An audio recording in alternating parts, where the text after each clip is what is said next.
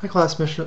Goyette with National University, going over Economics Unit 7, going over with you what you'll see on the quizzes, what we'll be discussing in class and in the class live sessions.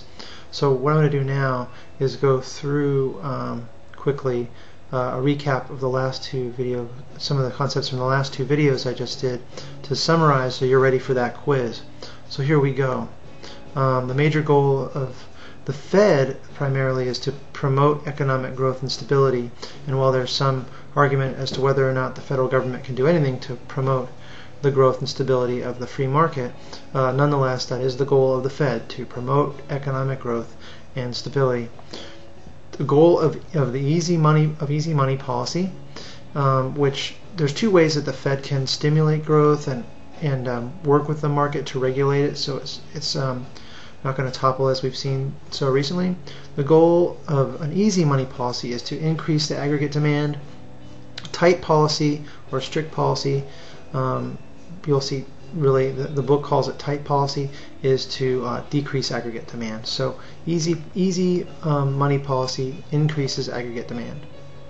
When the Fed sells government securities, one of the things, some of the things that occur, you'll see, is there's a money supply contracts are used, the bank reserves decrease, and aggregate demand decreases. And of course the Fed can, by changing the discount rate, the Fed influences how much banks can borrow, the amount of reserves that banks have to make loans, and the interest rate that banks charge customers. The prime rate is the interest rate that banks would give you if you were one of their better customers. If you're a good customer, you pay your bills on time and you're never late and you have a lot of money in the bank and they like you because they're making money off of you, but not because you're a bad customer or a risk, the bank will give you a good interest rate known as a prime rate. The reserve requirement for those reserve rates is a percentage of the members' banks' total net transaction accounts, and review that in the textbook for clarification. A tax that takes the percentage or the same percentage of income from individuals at all income levels is a proportional tax. And remember, I gave you the example of Steve Forbes, who ran for president on the flat tax platform, and his whole point was that you want to tax everybody the same proportion because it's unjust to have this kind of selective way of taxing. Now, in contrast to proportional tax, you have the progressive tax. Progressive taxes, you remember Obama talking about he's going to tax people that make over $240,000 more, and then Joe the plumber got involved. And so if you were following any of that during the campaign, that was an argument over really progressive tax versus regressive versus proportional. And the progressive tax taxes people with higher incomes, and less from people with lower incomes, and that's called a progressive tax. The federal, I would think that people with high income would call it progressive, however they might call it stealing. The federal individual income tax, for the most part, is a progressive tax because of this, because as Obama was saying, he's going to tax people more who make over $250,000 a year. So generally, the people that make the majority of the money get taxed more. Because it falls more heavily on people in low income groups, the sales tax is a regressive tax.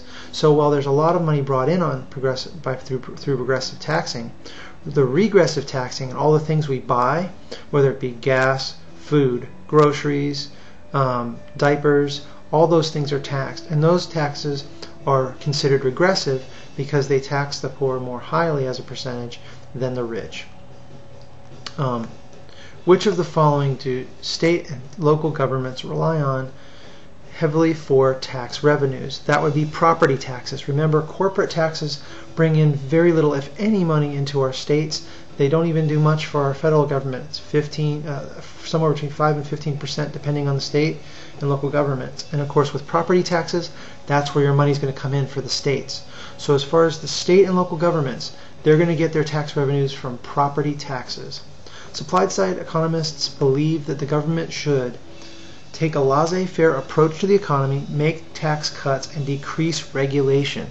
This is going back to our discussion of Adam Smith and his notion of the invisible hand of self-interest, my general greed, whether it be altruistic or totally self-centered greed, whether it's my greed to keep my family safe and my passion to keep them safe and myself to make money and so I can have that flat screen TV, whatever it may be, that those type of urges and those type of interests will drive the economy more so than government intervention.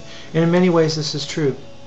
But supply side economists believe that laissez-faire approach to economy, to make tax cuts and decrease regulation.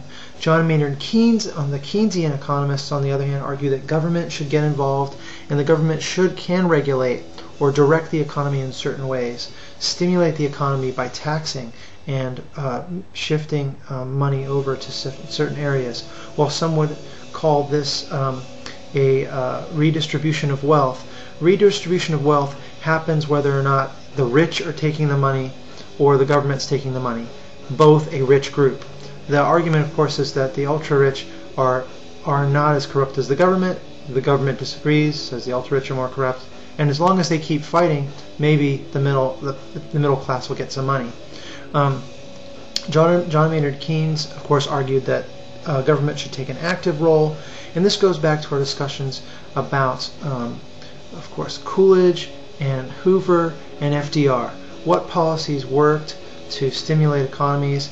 And while there's some argument about FDR's ability to jumpstart the economy through Keynesian economics, really at the end of the day, historians generally agree that his policies did start to pull Americans out of the Great Depression. If nothing else, it kept them busy, kept them moving forward. And of course, World War II is going to really come in there and be the defining moment for Americans to innovate, to create, and to get their industry moving. Let's go down to here for fiscal policy. There are a couple things that you'll see for fiscal policy, ways that fiscal policy can be directed. And the three major ways that you'll see fiscal policy being debated as in the textbook, and of course if you turn on the nightly news, are tax incentives, government spending, and public transfer payments. Now, tax incentives can be if you're a big company and you're going to invest and enlarge your company and spend that money. As the government, I'm not going to tax you as much because you're going out as a business owner and you're creating jobs. The government isn't doing, you're doing it. So I'm not going to tax you as much because that's a tax incentive for you to go out and do something good for your country and for the people around you and for your bottom line, for yourself. Government spending is another way, going back to Keynesian economics. Sometimes the government gets in there when the private businesses aren't doing it, when they're not getting off their duff and getting off the couch to make it happen because they're not willing to take the risks because the market is too depressed. The government will step in, take their revenues from taxes, take their revenues from the government reserves and spend it, and in some cases spend your taxpayer money to try to stimulate the economy. Well, in all cases. To reduce inflation, Congress is going to increase tax incentives. And of course, national debt is a result of years of deficit spending. One example of this are the Reagan years, for all his all the good he did to try to regulate the economy. Aside from his other political achievements, Reagan was, however, a deficit spender. There's the big argument that Democrats are, by and large, tax and spend liberals, as people like to say. And of course, Reagan was a spend Republican. He spent a lot of money because he was so in favor of building our military that it left Bush 41, Herbert Walker Bush, with a huge, a difficult campaign when Clinton came along to keep going because he has so much deficit and so much debt. Distinguish between supply side economics and demand side economics. That's what you're going to need to do next. I'm going to go let you do that, and I'm going to stop here.